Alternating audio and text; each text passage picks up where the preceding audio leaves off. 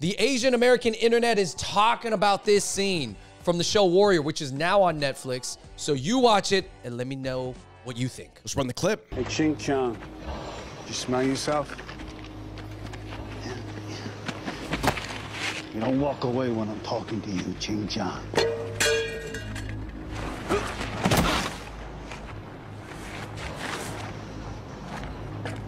Shit. He's gonna eat it off the dirt. 정말이야. 더워. 마유라. 레이라. Noah, Mayula. What's with this one? You sticking up for your little buddy over there? I asked you a question, Slant. You don't understand shit. Yeah? Well, you better learn it fast. Because if you don't answer me now, he's gonna bleed all over that fancy shirt of his.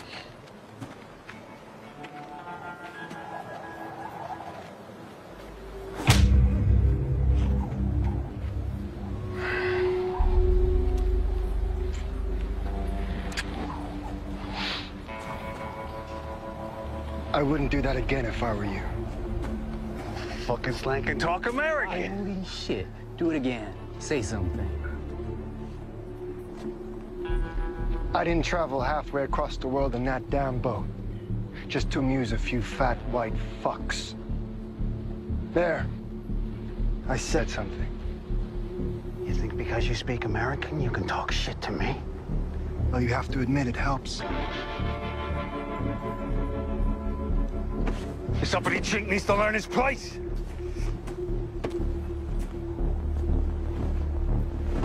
You think you can take me on?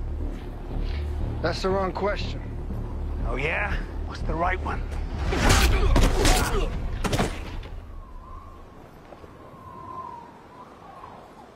The right question is, do you really want to find out?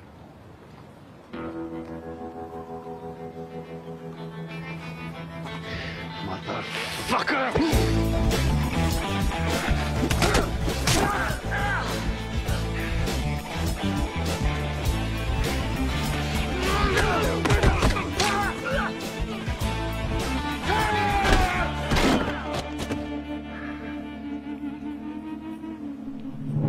Oh! David, how did this make you feel? You can't help but feel a little bit something like when Bruce Lee was coming out in the 1970s, beating people up. Okay. Fighting for justice, being righteous. A lot of people take this clip as very cathartic. They're like, wow, this is there. I needed to see this. This is what we need more of. I need to see more guys stepping up to the oppressors, whether they're white guys or in this case, they're the old white guys from the 1910s. That's the politically correct choice, right? Yeah, now. yeah, Of course, you should. That's the non-problematic choice. But then, so you go after them, you beat them up, you teach them a lesson. Is this scene realistic? Do you like the scene? What do you like and don't like about this scene? Because I think we have to understand that the show Warrior, it is a good show. I've seen some episodes. I didn't watch all the episodes, even though I can. Right. Right. But I acknowledge it is a good show. But I guess how come we don't watch it more? Yeah, I mean, it's based off Bruce Lee's writings. Make sure you like, subscribe, turn on your notifications. Check out Smile Loud Sauce, SmileLoudSauce.com. I'll say this, man. I like the scene. I can see why everybody's commenting on it, but I don't like that a lot of people are pretty much going to, like, end it there. What do you mean end it there? Like, they're going to be like, oh, it was good to see it. Anyway, go on my day. And then, like, a bunch of Asians are going to get picked on, like, in their city. You know what I mean? Like, I'm not saying directly to them or their family, but, like, possibly. All right. Can this show inspire anybody to stand up for themselves?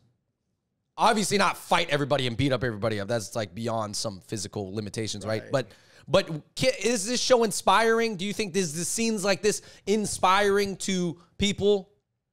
It can't hurt, but it definitely is not the end-all, be-all. Like, for myself, I might be a little bit more, even more excited by scenes like this one, where this Asian guy was about to get jumped by a bunch of frat guys, apparently. We'll just play it down below. I'm not going to cut to it. We're just going to play the clip. Apparently, these guys are trying to jump him. He ends up beating this guy up who looks like Macklemore. No, this guy, that's violent clip, but yeah, anyways. Yeah, I think he's like a Kazakh boxer or something like that. This is a real thing that happened. This is a real thing. I guess what I'm saying is just like, I'm more kind of like, yeah, media representation matters, but at some point, real life action matters a lot more. Here's what I think about this show, Warrior. At least let me just talk about this clip, because the show, whether or not you watch the show, I don't know, right? But clips like this, if it can inspire someone, it's not going to change someone's life. It's not like this kid who gets picked on, he watches this scene, he goes, I'm going to act like him, and I'm not getting picked on anymore. And then he marches back out to his bully the next day Right, after because he watching doesn't have the strength of 6 men in one fist, like Assam going boom, like this, and the guy going bang. But I think if it inspires you to look more into martial arts and train martial arts, I think that is a very important step, because I think training martial arts is the first small step into becoming like this guy, even though this is a fake character. Like, you know, it didn't even, this didn't happen. It didn't happen. The railroad workers didn't have any Assam. Yeah, this guy did not. I don't know. He did not exist because he speaks English too fluently, and he's whatever. But anyways, it's a fictional character. But I'm saying that it's nice to see. But I guess that as long as it inspires you to take the next step and maybe take a martial arts class, then that's really good for your health, and I think really good for your mental. Yeah, I mean, I'm just gonna be not a buzzkill, but I'm gonna break down exactly probably what would have been realistic. I'll tell you this. At the time, the most like masculine Chinese guys during this railroad rush, where essentially people are like almost like quasi-slaves, right? Indentured servitude, you know, were probably some Asian gangsters who would, if they got tested, somewhat defend Asians, but they would also simultaneously like tax the Asian community. Yeah, like they would be, which is this sort of the nature of Asian gangs. Everybody's always like, you know how gangs in general, but you know how like anytime anything happens nowadays, people are like, bring the Asian gangs back, and I'm like, dude, there was bad sides too. Yeah, there's good and bad. I mean, there's an alphaness that you miss and an intimidation factor, but they also oftentimes take from all gangs take from their own community. And if you know about the people that like came over from southern China at that time, they did have sort of like a serf or a peasant mentality, even in a self-identity. And that's partially why there was no like uprisings to like fight back, because they saw themselves as low in China. They're coming to America to get money to send back to China. They view themselves as like, they got to take a lot of ish either way. Mm-hmm. You know what I mean? So I'm just saying, like, I just don't know how much this half white, half Japanese actor shifts everybody's identity, because he's coming from a super elevated place. He's from a rich family. Even in the novel, he's from like an elevated background. I mean, like the show, he's from an elevated background. Just happens to be defending all the poor peasants. Yeah. But it's not going to turn the peasants all into like king-minded people. Do you see what I'm saying? Where I'm like, I don't know if what was like, that's what I'm trying to say. Like, well, if he kind of comes in, I don't know if people are really understanding what are they wanting to see. Are they wanting to see everybody actually uplift themselves, or become business owners, or become revolutionaries, or do they want these railroad workers to team up and kill all these mean white indentured servitude masters, or what do they want to do? You make an interesting point. I think what I would like to see more of is more like the inner workings of how like people can team up and work together. I guess that's not as exciting as one man. One super elevated, one superhero Goku, Batman type coming in and beating up the bad guys, because visually you just like the scene, right? But ultimately, what do you want to take from the show? You want to take how to organize, how to train each other, how to care for each other, how to care for your community. Hopefully that's what you draw from the show. But again, you know. And maybe if you do happen to come from a downtrodden group in that moment, or just for that era of history, if you happen to be an elevated member, reach back and help the people who are not as elevated. Now, do you reach back and teach them all your kung fu moves or mental kung fu moves, or what? You know what I'm saying? I guess reach back. Okay. All right. Of course, Andrew, a bunch of people were hype about it. A lot of people are just like, yo, man, I just love seeing this. What do you think? I mean, people just love to see, the strong guy from a weak group beat the guys who are in the power hierarchy. It was a cool line. He called him some names, fought back. I guess it's cool to see, kind of like some old school. It was a well done scene. I mean, Andrew Koji can really do martial arts, so that's why it works. Netflix says that they'll fund season 4 if the Asian American community, essentially, I'm assuming that's who they're betting on, pushes up the numbers for seasons 1 through 3 on Netflix. Do I think they're bluffing? I don't know. That show should the Asian American community support this, is what I'm saying. Is there any sort of like, man, this was from Bruce Lee's writing, so we're supporting this old legend and showing masculine Asian guys in a time where we were so unmasculine. Is it something that we should champion and all push for? Well, if there was like a number that we had to reach and we were within reach, I guess I could see making a small extra push to reach that number. But ultimately, we don't know what the number is. We don't know if Netflix is just bluffing and saying that just so you watch the show, and they have like very low intentions of actually producing it because it costs millions of dollars. So I guess that would be my question, because otherwise I'm just like, I don't know. I can't. How about this, guys? Check it out. Yeah, at least see if you like it. No, it's a cool show. At least see if you like it. It's a cool show. You know what? I'm gonna watch an episode tonight. Okay. And I've seen maybe only 4 episodes in my life.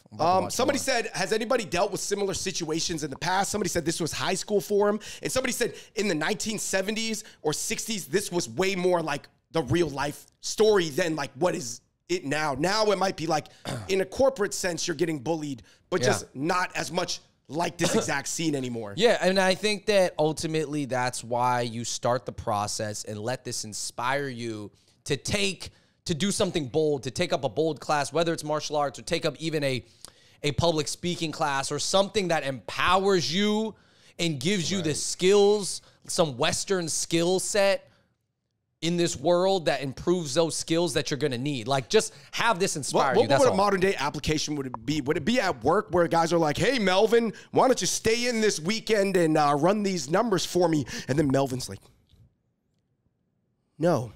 It's not within my job description. You should do your own work, Cody. Ooh. That would be the equivalent of him Assaming it. Possibly. I'm just throwing it out there. I don't know. Tell me in 2024. That's not the correct question. The correct question you should be asking is, how are you going to figure it out next week when you come back on Monday? And he CC's the superior in Microsoft Outlook. That's the Assam version. Yeah.